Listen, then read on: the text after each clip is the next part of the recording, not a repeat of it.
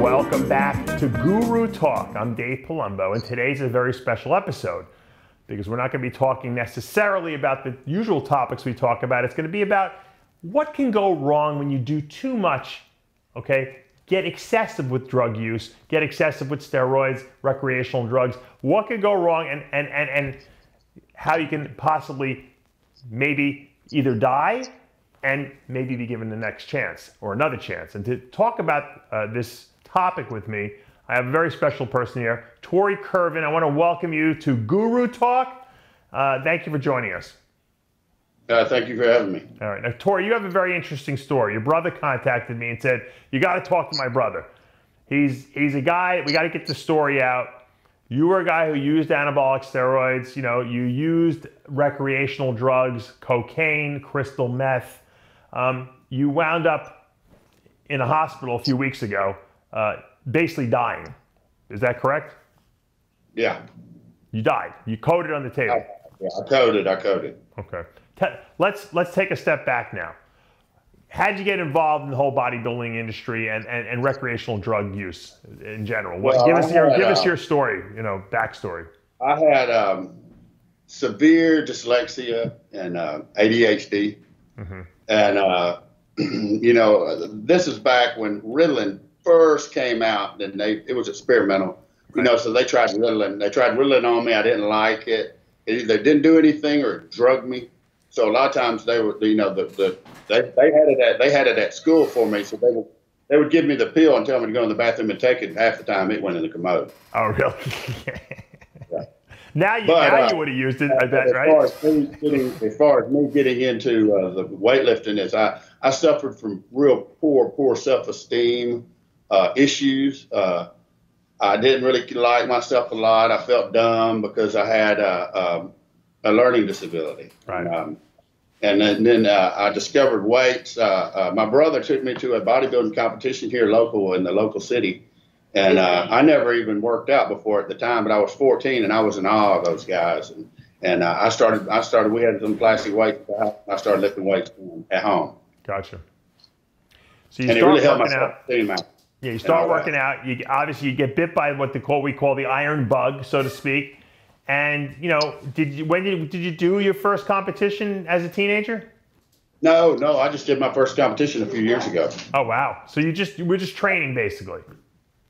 Well, I mean, I just trained. It was always about the lifting weights to me. It was, and most of the time, either the gym I worked out at didn't have a radio or anything. It was never about. I would just eat the magazines up and look at the magazines because I started working out in 1988. Right. The only it was magazines mainly, and I would always go to the store. And I just looked at the pictures. Did you become a big guy? I mean, were you very muscular at some point? I was probably in good shape then. My biggest probably 290 pounds. Okay, so you were big. You were a big guy. Yeah.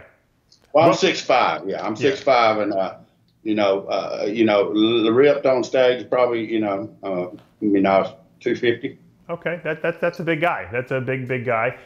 At what point did you start using anabolic steroids? How old were you? Well, probably the first time I used them, I basically worked out pretty much virtually 25 years clean. I did a little bitty 3-month cycle, I think, of some Anadrol 50 when I was 19. Then you fast forward to when I was 36, I did about an 8-month little cycle of Winstraw. And then when I hit my 40s is when I cycled steroids and did not stop. Why do you think you waited that long? What at 40 made you were you having a midlife crisis? Well, no, because I had the drugs were more available than had ever been before. They were more affordable, and I started working out and got with a friend of mine. He's a good dude, and he knew a little bit how to diet, and I said, I wonder if I'd ever do anything like that. He looked at me and said, yeah, you got the body, you can do it. I said, are you serious? I just never thought I had the body. Right. But self-esteem, bad self-esteem you had. Yeah. Pardon me? I said, once again, you had bad self-esteem, as you said in the beginning. I can't hear you. Bad self-esteem. Yeah, really, really bad self-esteem, and I still suffer with that to this day. I try to work on that. I never hear, if I can hear you look great a million times, it's that one, you don't look good, or you're heavy or something, or you're just too skinny. That's the only thing I hear. Right. Now, during this whole time period, from your 20s, 30s into your 40s, were you using any kind of recreational drugs at that point? Were you self-medicating? Yeah, I used a lot of alcohol. Alcohol got me in a lot of trouble legally. I mean, I got DUIs and bar fights and just I got a lot of trouble from alcohol, because the way I'd say it is want to see an idiot add alcohol when it comes to me. But, yeah. So you're drinking a lot at this point. Is that the medication? I was a binge drinker. So I drank. I had people tell me that, hey man, you got to know your limitations. And I tell them my limitations is when there wasn't no more beer to drink and I couldn't get to the store to get no more. Oh wow! So you were an alcoholic essentially. Basically, yeah, but I didn't drink nonstop.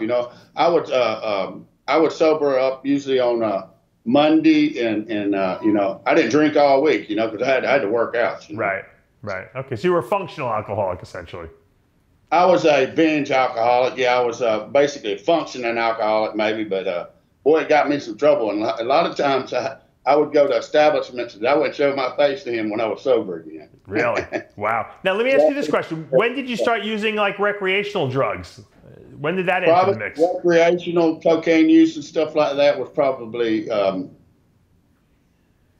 heavier stuff. Yeah, probably in my 20 or so. But I smoked pot when I was 11 years old. Right. Yeah, no one seems to think that that's a big deal, but it's definitely a gateway drug for sure. So you started using cocaine in your 20s. Just recently, though, you really got into the heavy stimulant use. You were smoking crystal meth, right? Yeah, I started smoking crystal meth. Yeah. How do you start doing that? Like, what's the first time you use it? How do you get introduced to that? Well, I used it back in the early 2000s, but I never liked it so much, and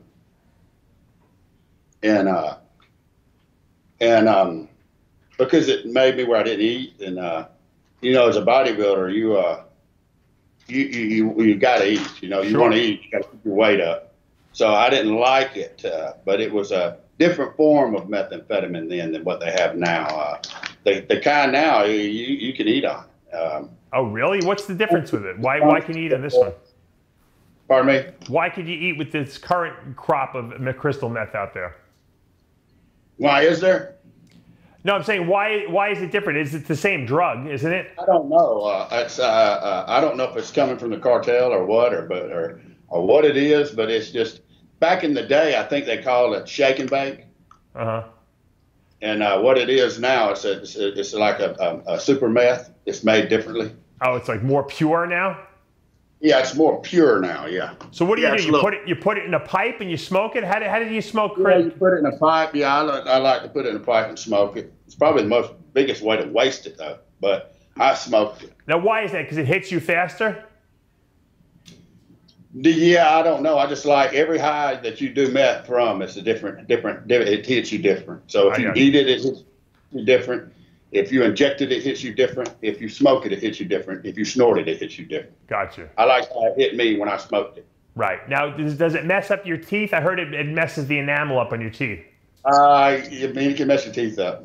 Yeah, it can. But, the thing about it is, to answer that question, what messed my teeth up was, back in the 2000s, I would get dimes, and I used to like to grab one, and I'd bend my teeth. I'd bend them with my thumb. Oh, really? I'd get a dime and bend it like in an L. That cracked my teeth all up. That's what really messed my teeth up. Yeah, I can imagine. That's pretty insane that you could do that. Alcohol had an idiot there, You were able to bend a dime with your teeth? Yeah, I'd able to put it in my teeth and bend it with my thumb. I mean, yeah, I could bend it into an L. Wow. Did you do that while were you sober when you did that? I ain't got those teeth anymore, so they got. Were you sober when you did that or no? I don't know. I wound up getting a lot stronger than I was then. So And I wasn't that strong then, really. I mean, I'd never been weak, but I wasn't that strong. I'd never had no big lift in the gym. Right. Probably, When did you get? How long did it take you after first trying crystal meth? You know, recently to get hooked on it. Well, I got into a relationship with a girl that, you know, and I still love her, but she contacted me, and then she liked to do it, and and I got in with her, and man, it was on. How often were you doing it? Every day. How many times a day? Usually, what I did is I would get some, and I would initially really get high, and then this is how I like to do it. I would really get high, and then I would you know, chill for a while, and then dissipate, let the high dissipate. Then I could really function well. Right. So you were doing it recreationally, essentially, initially. I never did it to excess where you know, where I seen aliens or anything like that. I never functioned. I didn't hear voices or, you know, sometimes, which is the hell I think there was. I think some of the women was talking code on me. Would you stay up for days at a time? They get real space cadets. You know, they're space cadetted out. Yeah. Would you stay up for? They'll be nanu-nanuing one another. Torie, would you stay up for days at a time when you were on crystal meth? I've stayed up now. Now, mind you, probably, I would stay up a week, 2 at a time. Wow. I would, you know, the thing about meth and meth and the stimulant meth, you know, it pops off of, you know, I hate to say it pops off sex real. You know, it's a big thing. So, you know, you get high on meth, man, you can go for a while. I heard that. I talked to people who told me that. I would think stimulants would kill your sex drive, but they say no, it does the opposite. No, it heightens all that stuff. And the thing about it is it really gets confusing because of the drugs. And you know, man, I you know, listen, like I always say, you look like a rock star, you got to be able to perform like a rock star, man. And I had a good body. I never wore my shirt, you know. I mean, I always had my shirt, you know. I mean, I you know, I was built, I was made for it. So that's how I looked at it. Unfortunately, yeah, it became too glamorous of a lifestyle. It seems like for you. Yeah, it was really, you know, in a lot of ways, it's nothing to glamorize or anything like that. It was a battle I had to go through, I think, to come out the other side to be able to have a testimony. Now, you know, because without God in my life and without Jesus, you know, I'm not here. Right. Now, talk to me about the day where you had the heart attack and where you actually died. Talk me through that day from the heart attack. It wasn't a heart attack. I just got I had been getting distension. I had distension on my stomach, and it started holding water a lot. Mm-hmm. And I noticed because I always got high grade GH. The GH that I would get was with certain ones. It seemed like, boy, I got some real high quality GH, and it just, some of it just made me hold a ton of water. Right. Sure. Yeah, and a lot of it made me hold water more. So I blamed a lot of it on the GH. But a lot of times, I would sometimes crash off of meth. I just you know, didn't want to do any or whatever. You know, sometimes I'd sleep for a week. Wow. And I noticed once I would wake up, I would start to hold a lot of water. So, in the left ventricle, which is where my issue is that's the systemic output. That's the biggest part of your heart. Right. That's what bodybuilders to get enlarged on them. Right. But that is what you know, I wasn't getting a lot of output. And the body looked healthy, but it was making me hold a lot of water in my trunk. So your cardiac output in your left ventricle was so low that the fluid was backing up in your system, essentially. Yeah, I couldn't hardly breathe. And I got you know, I got abs and everything. I'm cut, and my stomach just got pooched out. And when I went to the emergency room, the guy said, "Well, your stomach's a little pooched out, but it's not that bad." I said, "No." I pulled up a picture on my camera. I said, "That's what my stomach normally looks like, you know." And I'm flat stomach. I got abs. I mean, sure. I'm stressed.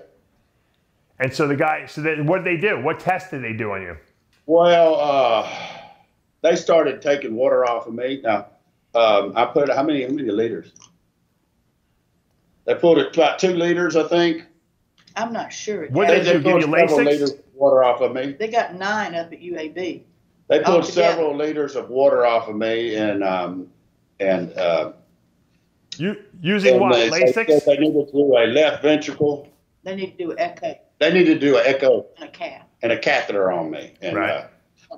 Yeah, you know, I was, I didn't want to do any of that stuff, but, you know, I figured I was hurting so bad. I knew something was wrong. Yeah, they told me I was in heart failure anyway. So. Kidney failure, heart failure. Kidney failure and heart failure, but the kidney failure was stemming from the heart. So. Right. So now you're in the hospital, okay? They're doing all these tests on you. Are you still using crystal meth, or did you stop cold turkey at that point? No, I mean, hell, I was in the hospital. I didn't have anybody bringing it up there to me, but I was, you know, no, I was not doing it. Were you having withdrawals? If I did, all my withdrawals, my crash, it all happened. I was unconscious for 9 days. All right. So when did you go out? When did you become unconscious? They did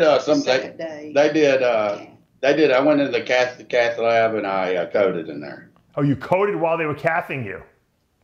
Yeah, I coded when they were cathing me. Yeah. Before or something. That's during the cath somehow. Well, they did that. They did the catheter on me, so they checked out that whatever part of my heart. But at some point, I coded in there. Yeah. Did they ever tell you why? We never. Well, they said, yeah, we haven't found out everything, but they just said that I told them that if y'all lay me down, I'm not going to be able to breathe. Yeah. So you think it was you think it was the test that actually caused you to go out, huh? I don't know. I don't really know. Right. I really don't know what. So you're out for 9 days. Did you have any recollection of that afterwards when you woke up? Well, I had an outer body experience. Tell us about it.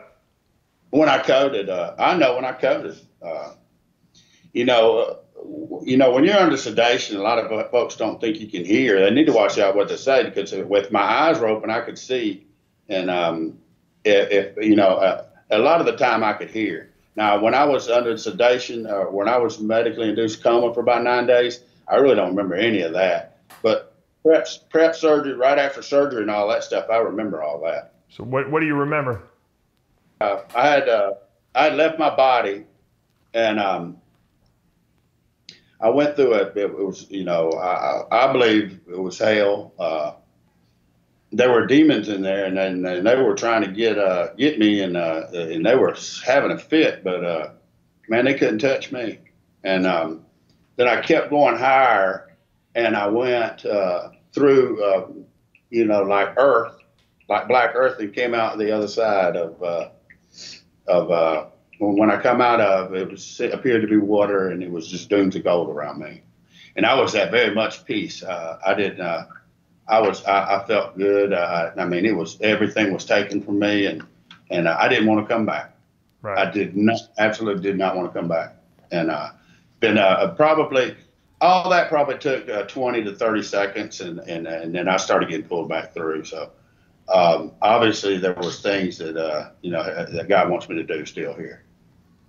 So you actually left your body. You went through up into wherever you want to say you went to. You're not really sure of where it was, but you were certainly not in your body at the time. But you were able to hear. No, I didn't. I had an outer body experience, but I didn't leave my body and see my body or anything like that. I left my body and then I went elsewhere. Let's just put it that way. Right. And when do you remember actually coming back into your body or waking up? Did you wake up at some point? I woke up in the cath lab you know, it was just not real pleasant. I was intubated and all that stuff. And there were some, you know, I think they didn't think I really was going to live, but, you know, some people were wheeling me around and saying, you know, yes, guy's old bodybuilder and all that. Look what he's done to himself now. Yeah. You know, so. I really? Wow. Yeah. And what were they doing to you? Were they administering CPR, or what were they, you know, giving you?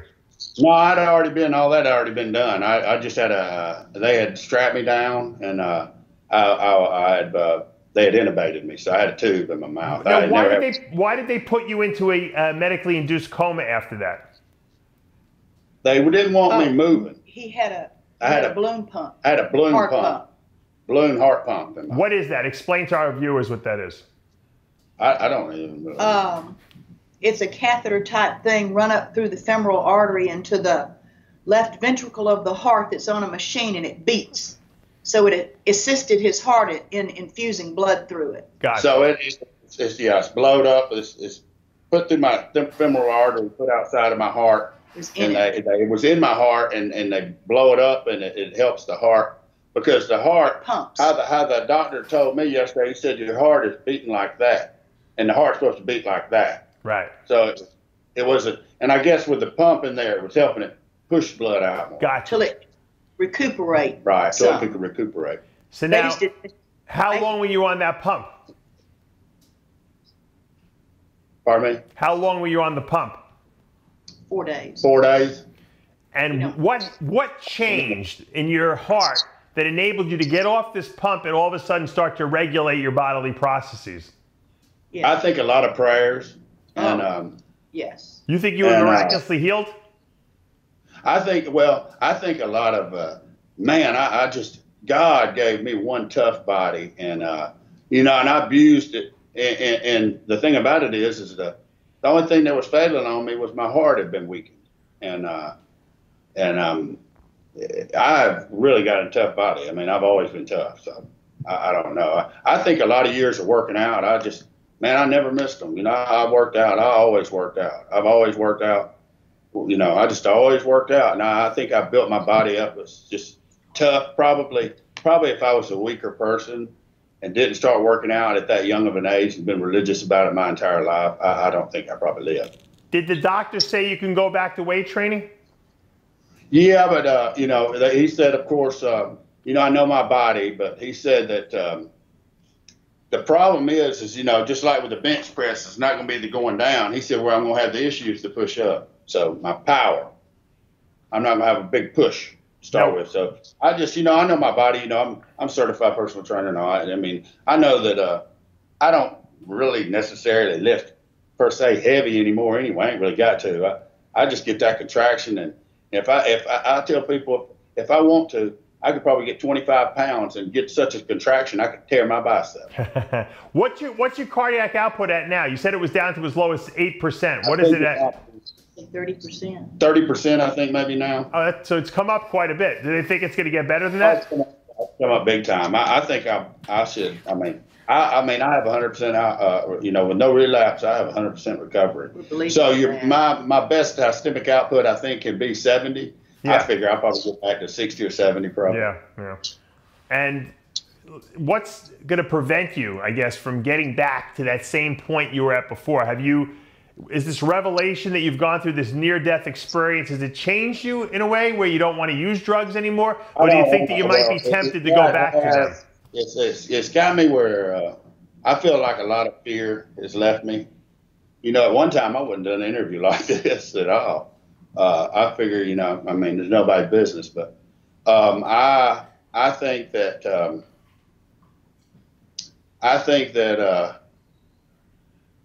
I got to stay away from drugs. Right, but it's easier said than done. Right now you don't feel good, but when you start feeling good again, you go back to the gym. I got a lot of people. I got a lot of people that love me. Yeah. I got to set myself up for success.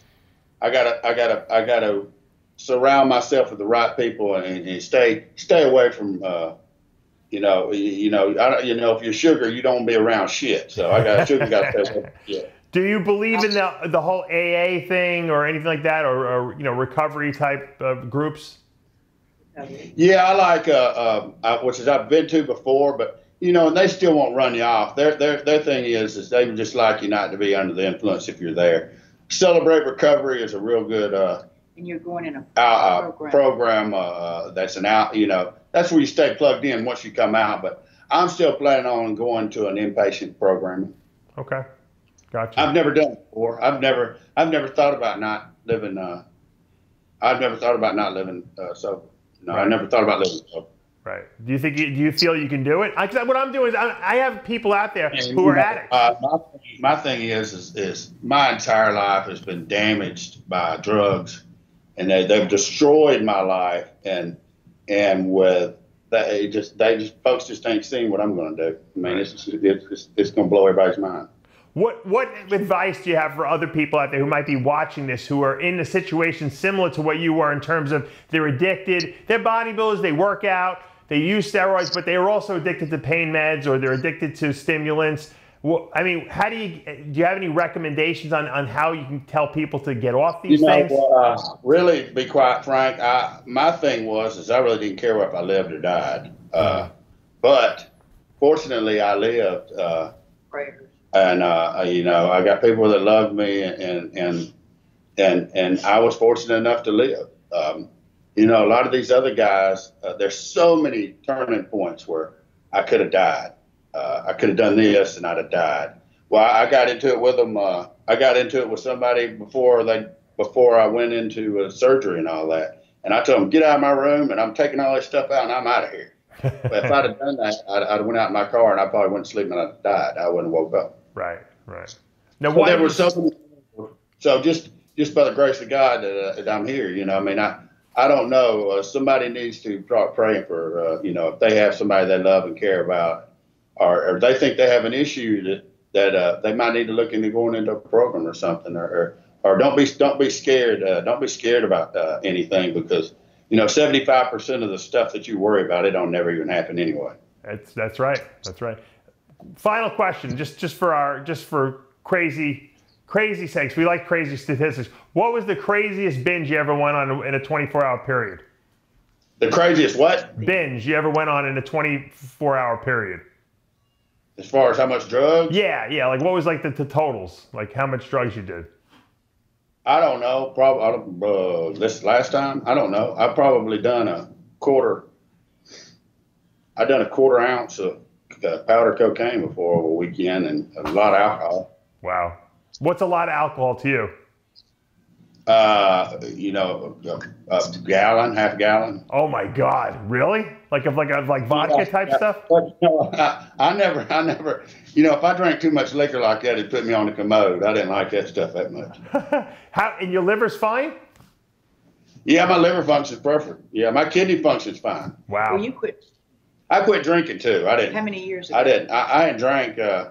Once I started meth use, drinking went out the window. I didn't have the desire to do it. But it started getting me so depressed anyway that I just couldn't do the drinking anymore. And then when I would drink, it would just get me so that beer. If I drank a beer, I get full. Right. So I didn't like it. Gotcha. Getting all full feeling and everything.